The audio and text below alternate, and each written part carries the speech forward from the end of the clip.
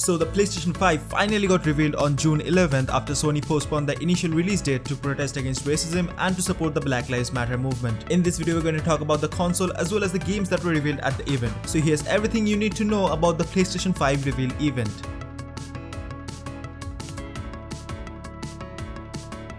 Starting off with one of my most favorite and a very expected reveal, Spider-Man Miles Morales. I have been a huge Spider-Man fan since my childhood and I really enjoyed the last Spider-Man game that came out exclusively for the PlayStation 4 in 2018. If you are a Spider-Man fan and have also watched Into the Spider-Verse, you'll also be very excited about this game. Next up, another very exciting title, which is Horizon Zero Dawn 2. Now, if you have not played the first Horizon Zero Dawn game, then believe me when I say you have missed one of the best games of all time. Watching Aloy go west to a brand new location, which furthermore involves brand new story and gameplay, is very appealing for anyone who has played the previous game. Now let's take a break from the games and talk about the new console itself.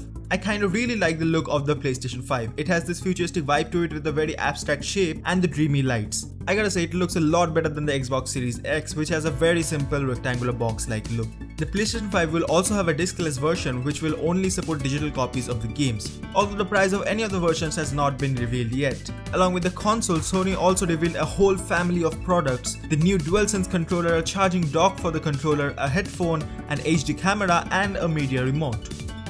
Now going back to the games, GTA 5 is also coming to the PlayStation 5. I think this is a very wise step from Rockstar and PlayStation, since the game is still one of the most popular games and has a huge fan base who still play the game on a regular basis in the form of GTA Online and even GTA RP. Next up we have Resident Evil 8.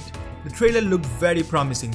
The entire Resident Evil franchise has been quite successful with all their games and also with the remakes. This particular game is not going to be a PlayStation exclusive and will be coming out sometime in 2021. Returning to the exclusive, the Ratchet & Clank series is getting a new game, and this one is called Rift Apart. Looking at the trailer, the game seems really fun to play. If this is the actual gameplay we see in the video, then I think it's going to be a really great game, and I would so like to play the game as soon as it launches. Sackboy is another exclusive platformer game that was revealed. I don't know about you, but I have played a lot of platformer games and I'm very fond of this genre, and I'm totally digging this game when it comes out.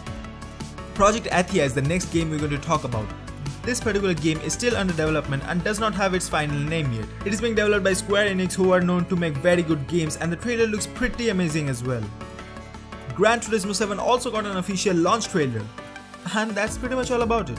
Well, I'm not a huge fan of simulated car games, so this didn't excite me that much. It might interest people who are into simulated racing games, unlike me who crashes the car 10 times in the first 50 meters. Next up is Godfall. A good thing about this game is it is launching in 2020, and also everyone thought it might be an exclusive, which it is not, so we will be able to play a new hack and slash game pretty soon. Ghostwire Tokyo also got a trailer, and I couldn't figure out much about the game from the trailer, but all I can say is it looks futuristic and weird, and so I'm definitely trying it out. Now we're finally going to talk about the Demon's Souls remake. If you like Dark Souls or any other hard and challenging game, then this game is absolutely meant for you. Demon's Souls is one of the best games of the genre, and now it's finally getting a remake. There are lots of other games that were revealed, and most of them had a small teaser trailer with not much info about it. So I tried covering all the exciting ones, and you might find the others exciting as well. So comment down below what was your favorite reveal from the event and let us know your thoughts about the video. This is me Decker, see you again next time.